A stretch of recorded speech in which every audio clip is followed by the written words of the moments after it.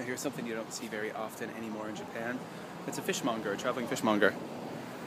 And there's this truck, and he drives around and he sells fish, and people can buy fish from him. And right now he's chopping up a fish for the woman and telling her a story. Yeah. So you can buy fish, hear a story probably. Interesting, huh? And this is down in Osaka in the Dotonbori area. So here we go. Actually, that's the first time I've seen. It's the first time I've seen like a traveling fishmonger. Pretty cool. All right, see you later, guys. Kevin here in Japan. There's a little cool Japan for you. Traveling fishmonger. Or if you're not familiar with the term fishmonger, a fish salesperson. All right, guys. Take care. See you later.